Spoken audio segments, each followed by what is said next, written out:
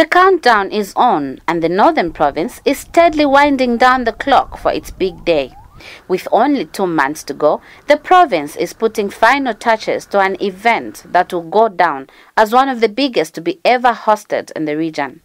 This will be the commemorations for centenary celebrations of the end of the First World War and the Tourism and Investment Expo to run from November 20 to 25.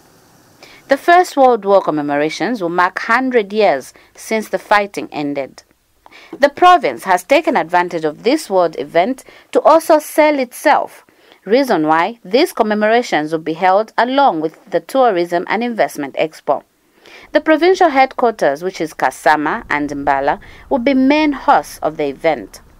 By hosting this important landmark in history, Zambia hopes to set the record straight, especially on how the war ended between the British, its allies, and the Germans.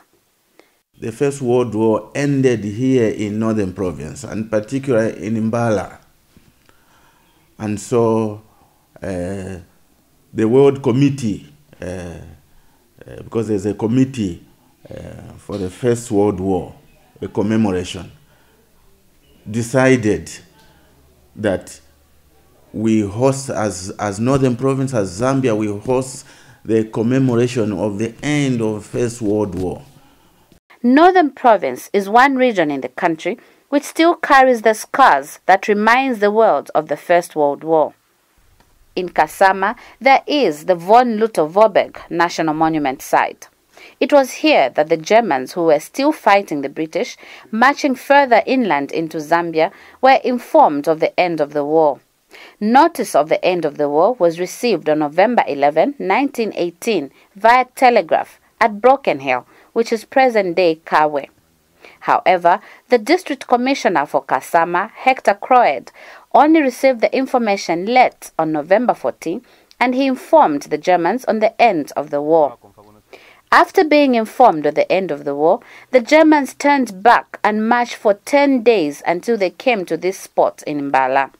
This is where the Germans officially surrendered to the British command in Mbala, and the place has been secured as a national monument. As for the authorities here, they know that they have much more to show than this site. We have an Anglican building within here. There is a lot of history to that. We have Tanganyika Victoria Memorial Institute.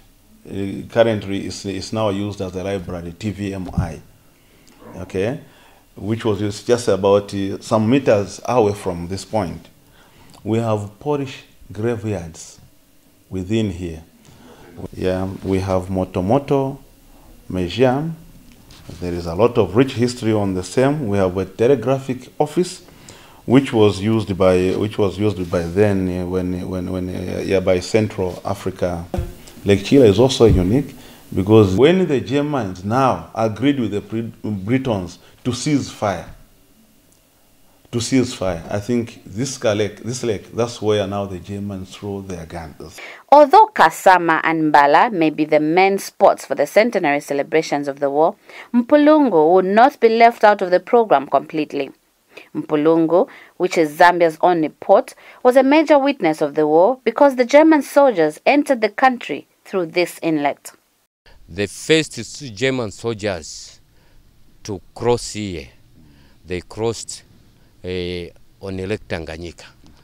So the SS Liemba people know, which we started learning from grade 1, the SS Liemba.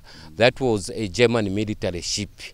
That is the ship the Germans used to cross from Tanzania to here Mpulungu. Then from here, they moved up going to Mbala. This is where the First World War ended. And here in Mpulungu, they also left marks which are very historic.